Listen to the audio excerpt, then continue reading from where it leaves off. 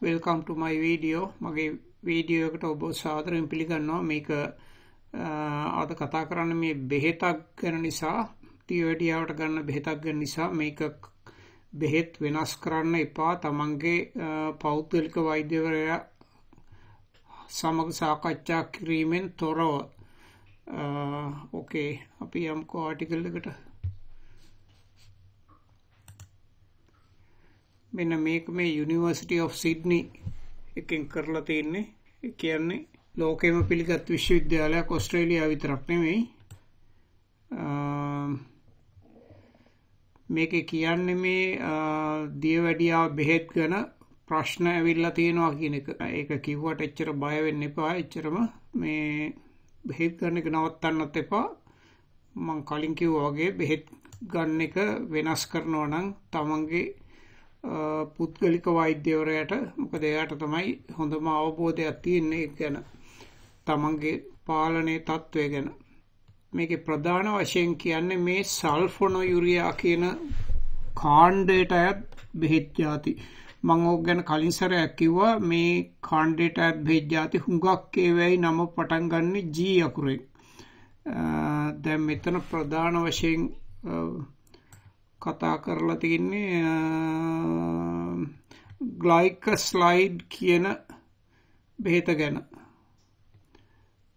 ඉතින් ඕවා තියෙනවා එක එක පොඩි නම් වෙනස් වීම් වලින්. අනිත් එක ඊට පස්සේ ඒගොල්ලෝ සමහර ඩ්‍රග්ස් වල ඒවා වෙන කොමර්ෂල් නම් යටතේ දෙනවා. ඉතින් සාමාන්‍යයෙන් නම් ඕස්ට්‍රේලියාවේ නම් ඒව හැම එකේම මොකද්ද ඇතුලේ තියෙන්නේ කියන එක ලියන්න ඕන, නමක් දැම්මට වෙන.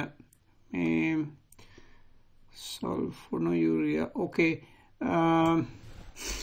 මේගොල්ලෝ මේකෙදි ප්‍රධාන වශයෙන් මේ කතා කරන්නේ මේ hypoglycemia කියන එක. මම හිතන්නේ මම දෙතුන් පාරක් මේක highlight කරා මගේ කලින් කරපු වීඩියෝ එකට. hypoglycemia කියන්නේ සීනි මට්ටම ඉතා භයානක ලෙස පල්ලෙහාට යෑම. ඒ කියන්නේ ඔය ලංකාවේ බලන ක්‍රමයට නම් සාමාන්‍යයෙන් 70ට වඩා පල්ලෙහාට යෑම. ඉතින් එහෙම වුණාම සමහර වෙලාවට Tamanට සිහි නැති වෙන්න පුළුවන්. ඉතින් ඒක මොකක්ද හේතුව කියලා දැනගන්නේ නැතුව ඒකට පිළියම් කරන්න බෑ. ඕකේ.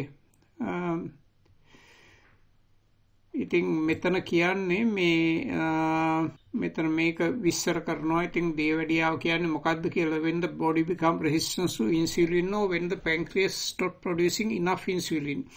ඉතින් මේ සමහරු කතා කරනවා මේ හැමතිස්සෙම දියවැඩියාව හැදෙන්නේ මේ බොඩි එක ඉන්සුලින් වලට රෙසිස්ටන්ට් වෙනකොට කියලා. ඒ කියන්නේ ඉන්සුලින් ප්‍රතිරෝධය.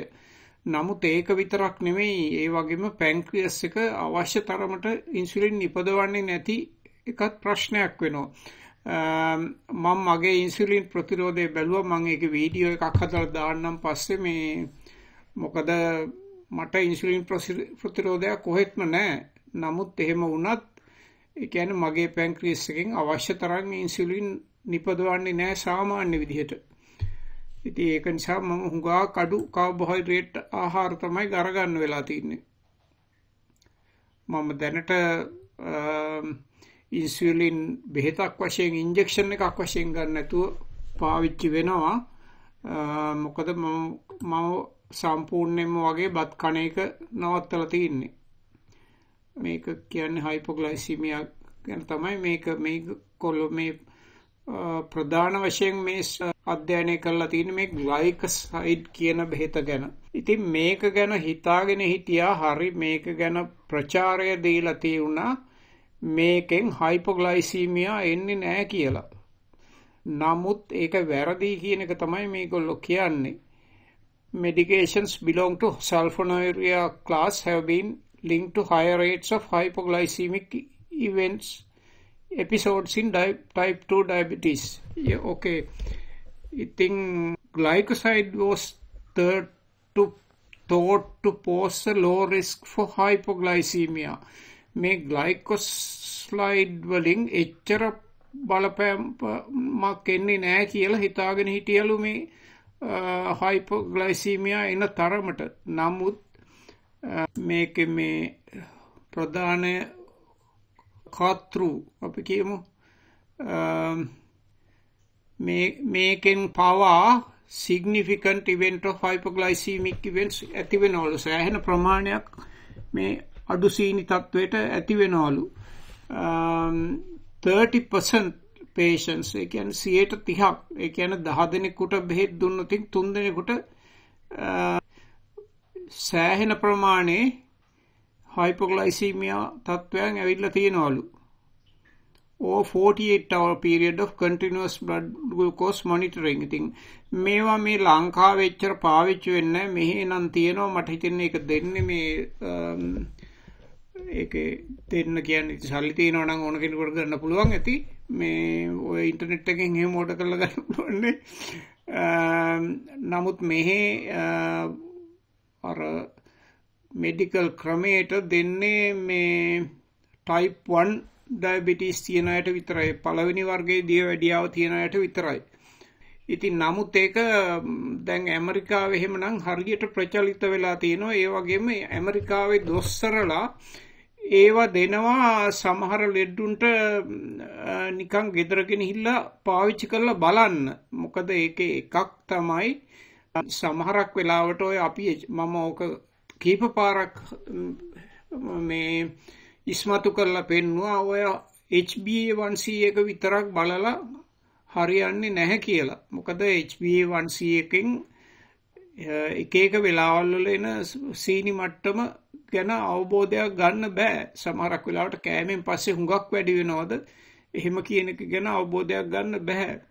ඉතින් ඕකට හොඳම එක තමයි මේ continuous blood glucose monitoring machine එක. හැබැයි ඉතින් ඒව හරි වියදම්. ඒ වගේම ඒවට යන අර මොනවද consumables ඒ කියන්නේ අපි පාවිච්චි කරන්න ඕනේ දැන් අර strips වගේ ඒවා මේ වලට උනත් ඒ වගේ ඒකට තියෙන patches වගේ ඒවා හරි වියදම්. ඉතින් නමුත් ඉතින් අපිට මේ අපි මේ බලන්නේ අර කූර ගහලා බලන සාමාන්‍ය blood sugar machine වලින් කරන්න පුළුවන්. ඒ වුණාට ඉතින් ඒක අපි සැක සහිත වෙලාවල් වල හැමතිස්සෙම බලන්න ඕනේ. කියන්නේ කෑමෙන් පස්සේ ඒ වගේම කෑමක් නැතුව ගොඩාක් වෙලා හිටපු වෙලාවක ඒ වගේම මේ වගේ බෙහෙතක් ගත්තු වෙලාවක නෙමෙයි බෙහෙත අරගෙන සමහර කලවට පැය 4කින් 5කින් වෙන්න පුළුවන් මේ ප්‍රශ්නේ ඉන්නේ. ඉතින් මේවා හැමතිස්සෙම ඇවිල්ලා තින්නේ රැටලු. ඒකයි ප්‍රශ්නේ. More than 60% of these hypoglycemic episodes occurred at night, but nocturnal hypoglycemia can රැට ඇති වෙන එක is often asymptotic. මගේ මේ pronunciation සමහරට හරි නැතුව ඇති ඒක ගැන සමා වෙන්න. ඒ කියන්නේ මේවා හුඟක් වෙලාවට Tamanට දැනෙන්නේ නැහැ කියන එක. ඒ කියන්නේ ඒ කියන්නේ ඒකේ symptoms නැහැ. ඒ වගේ hard to detect outside the clinical or research setting. ඉතින් ඒවා මේ lab එකක මිසක් lab එකේ ගිහිල්ලා නිදා ගන්න ඕනේ. ඉතින් එහෙම මිසක් ටෙස්ට් කරන්න අමාරුයි කියලා හොයා ගන්න අමාරුයි කියලා. and may therefore go untreated. ඒක නිසා ඒකට බෙහෙත් කරන්න නැති වෙන තත්වයක් වෙන්න පුළුවන්. බෙහෙත් කරන්න විදිහක් නැති වෙන්න. ඉතින් මොකද ඒක ගෙදෙද්දි වෙනවා නම් ඉතින් ඒක දන්නේ නැහනේ මෙහෙම එකක් වුණා කියලා රැන නිදා ගන්නකොට. ඉතින් මම නැවතත් කියන්න ඕන මේ බෙහෙත් ගන්න එක නවත්තන්න එපා. නමුත් ඒ වුණාට තමන් මැෂින් එකක් අරගෙන ටෙස්ට් කරන එක ටිකක් කොට එකට උනන්දුවක් වෙන්න. මැෂින් එකක් නැතුව ජීවත් වෙන්න පුළුවන් කියලා හිතන්න එපා. හැමතිස්සෙම අතෙන්ට ගිහලා මට බ්ලඩ් ටෙස්ට් බලා ගන්න පුළුවන් කියලා. ඉතින් එහෙම කරාට කමන්නේ බෙහෙත් ගන්නෙ නැති අය. අනිත් එක සල්ෆොනොයුරියා බෙහෙත් ගන්නෙ නැති අය. නමුත් ඉතින් එහෙම එකක වියදමත් එක්ක බැලුවහම ඉතින් ඒකේ වටිනාකම ඊට වඩා වැඩි. ඕකේ. ඉතින් මේක තමයි ප්‍රශ්නේ. කියන්නේ මේ රැට එන එක Tamanට දැනෙන්නේ නැති එක. මම දියවැඩියාව තියෙන කට්ටිය දෙතුන් දෙනෙක් එක්කම කතා කරා. ඒගොල්ලෝ කියන්නේ නෑ ඒක මට ආවතින් දැනෙනවා, මට දැනෙනවා, බඩගින්න දැනෙනවා, අරවද මේවද කියලා. නමුත් ඉතින් මේ දැනෙන ගතිය එන්න වයසට යනකොට එන්න අඩු වෙනවා. සමහරට තරුණ කට්ටියට දැනෙනවා ඇති. වයසට යනකොට අඩු වෙනවා. ඒක ගැන මට හරියටම ලින්ක් එකක් දෙන්න රිසර්ච් එකක් තාම මට අහුන්නේ නැහැ. නමුත් ඒක මම හොඳටම දන්නවා. ඒක සාමාන්‍ය මේවා එකක් තමයි, සාමාන්‍ය දැනීමක්.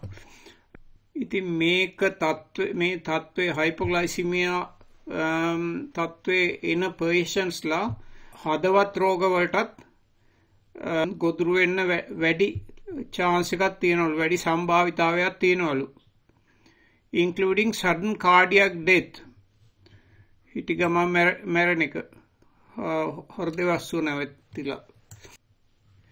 මේ ප්‍රශ්නේ තියෙනවා මේ ඉන්සුලින් අරගන්න අයටත්. ඉතින් ඒක නම් කවුරුත් දන්නවා. මොකද ඉන්සුලින් අරගන්න අයටත් සීනි මට්ටම පාලනයක් නැතුව එන්න පුළුවන්. නමුත් ඉතින් මේ sulfonylurea බෙහෙත් අපි කතා කරපු sulfonylurea බෙහෙත් වලින් කරන්නේ ශරීරයෙන්ම ඉන්සුලින් වැඩිපුර නිපදවන එකනේ.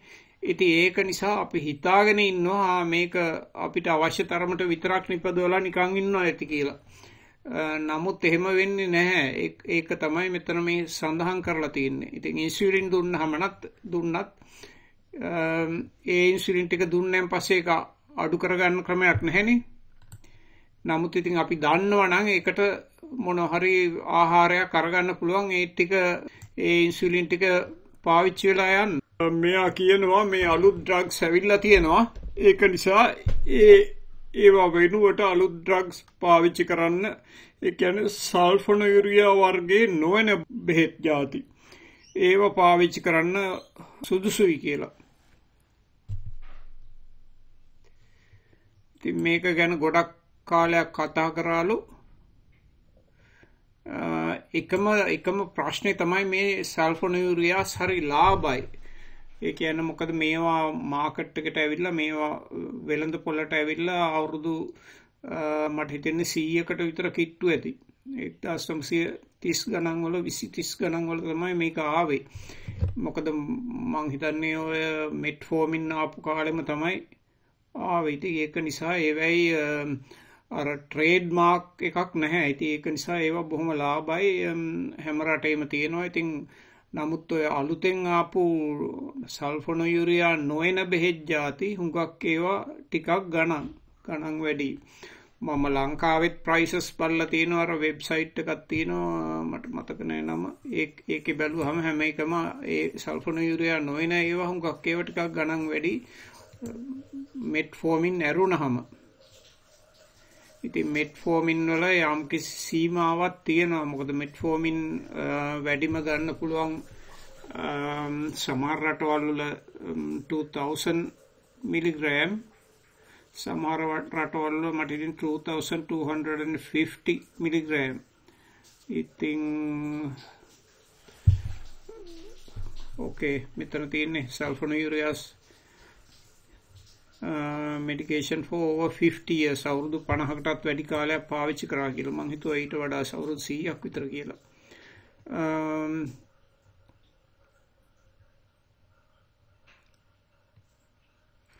ඉතින් බොහොම ස්තුතියි මේක බැලුවට. මගේ වීඩියෝ එකට අහුම්කන් දුන්නට. අපි තව වීඩියෝ එකකින් හම්බ වෙමු.